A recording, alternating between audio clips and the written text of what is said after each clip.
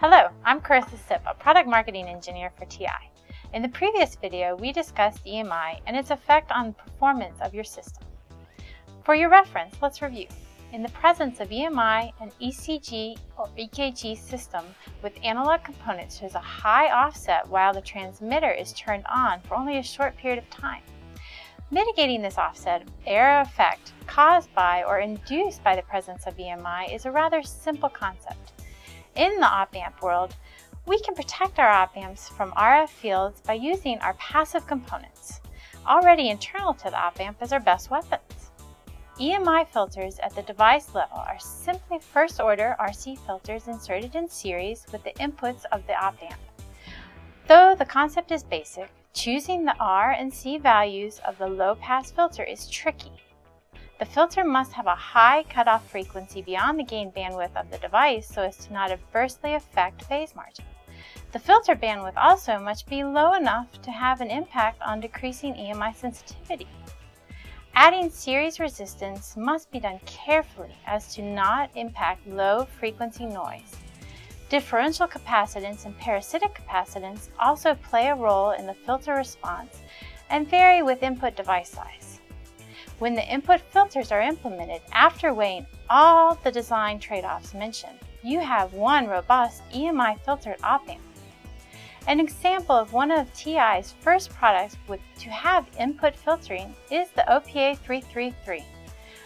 With the integration of EMI input filtering, this device exhibits 10,000 times better high-frequency noise immunity versus no input filtering.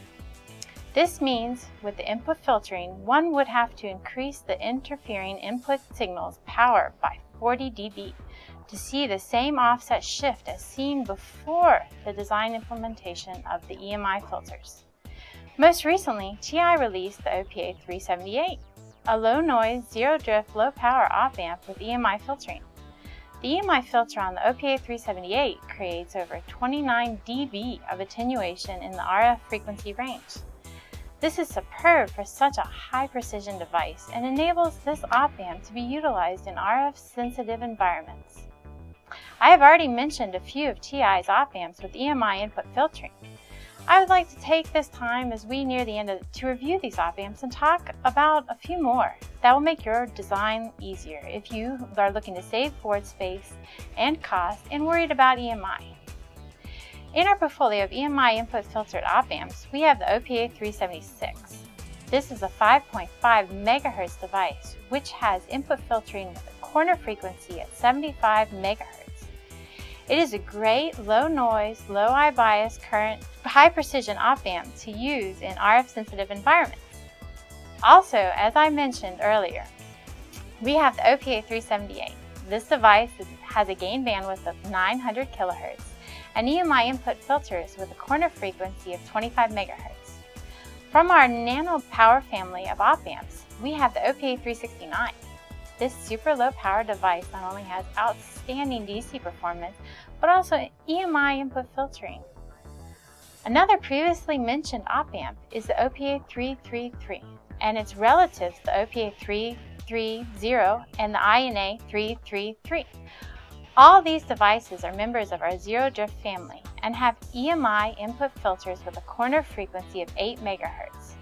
This provides world-class performance with superior EMI protection. These devices are ahead of their class in performance. Lastly, I want to mention the OPA 334-335 family. These 2 MHz devices are also part of the zero drift family. Not only do they offer low drift and low offset, but they also provide wide gain bandwidth and EMI filtering. Moving forward, EMI input filtering will be a staple in the op-amp design portfolio at TI. Thank you very much for taking the time today to finish up the second and last part of our brief EMI, RFI, and op-amp discussion. I invite you to visit www.ti.com/elab to learn more about this topic and the EMI input filtered op-amps mentioned here today.